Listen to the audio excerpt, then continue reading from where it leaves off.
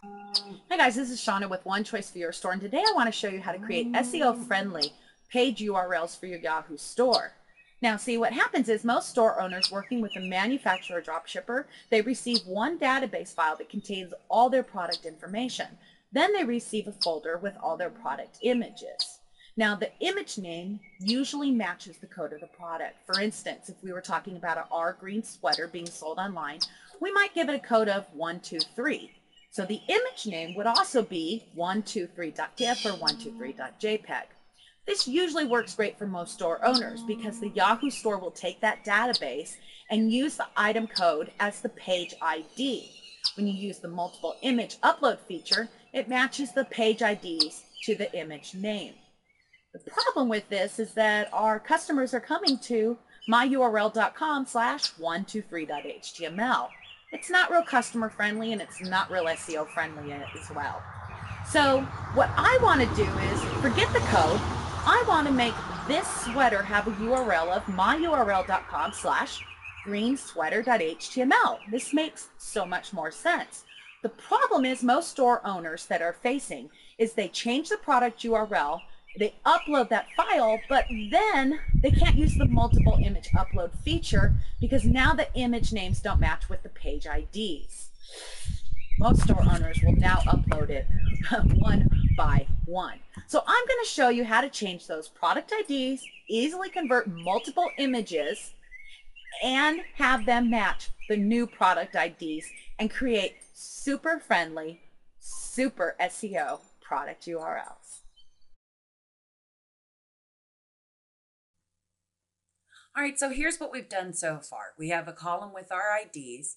We also have a column with our new IDs. We've also changed over all of our product URLs. So we have everything that we need to actually change over the IDs of our stores. Now that new IDs we're going to get rid of, but right now we need it. We need it to put into a new file. So what we're going to do is create a brand new file, and we are going to put in the old IDs and the new IDs.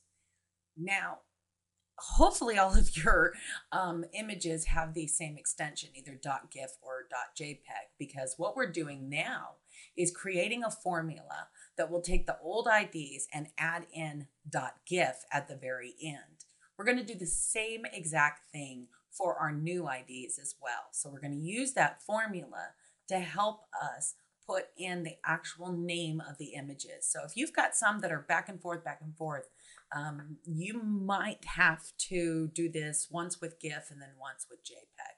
So now what we want to do is, since we have our formula, we want to copy and then paste special and use the value so we can get rid of those formulas. And we're going to go ahead and delete the old IDs and the new IDs. And we're going to save this as changeids.csv. We want this to be a CSV file. So now we have our program up and it's file renamer basic.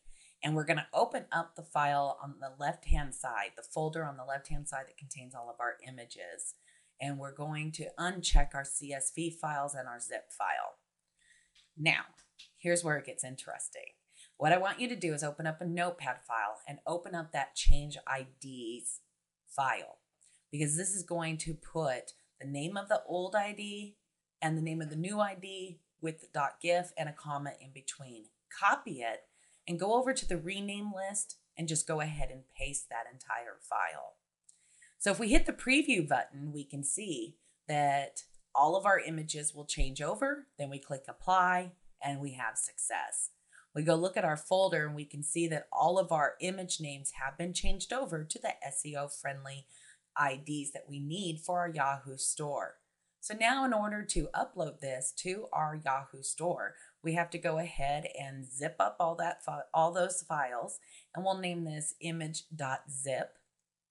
And we're ready to go. We can use the multiple image upload feature with the Yahoo store, plus we can use our database file with the new IDs. Basically though, we have to get rid of the column that contains the old IDs and then rename the new IDs to just ID. Now everything's ready to go for upload in your Yahoo store.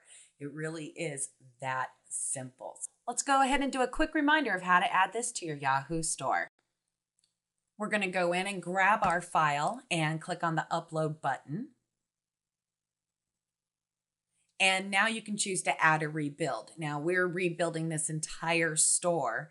I don't recommend using the rebuild button if you're not exactly sure what that does. It will erase everything. So that's what we want in our store because we're just starting brand new and just do, yes, we want to rebuild.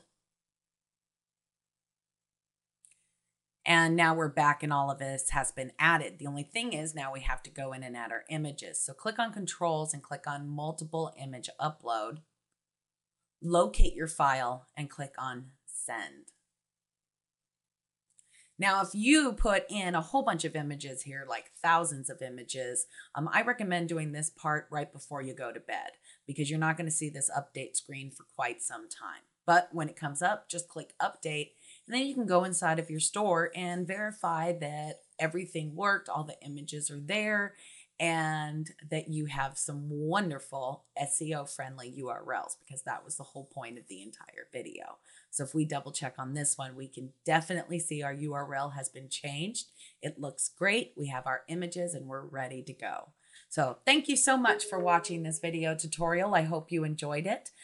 I know we went over some advanced features for using Excel and using your Yahoo store, but I have a feeling you'll do just fine. Just head on over to One Choice for Your Store and check out more of our video tutorials. Thanks so much again. Bye-bye.